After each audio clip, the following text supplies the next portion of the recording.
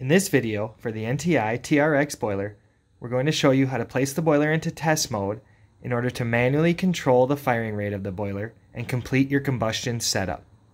To enter the test mode, we will press and hold the reset button.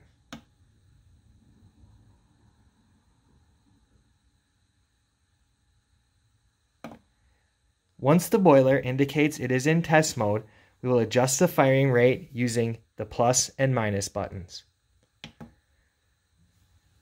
When both the domestic hot water and the central heat icon are displayed on the boiler is in low firing rate.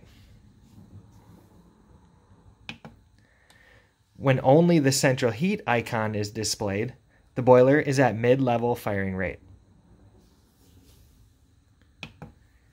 And when only the domestic hot water icon is displayed, the boiler is now in high firing rate. Once you have completed your combustion setup, you can press and release the reset button in order to put the boiler back in normal operation.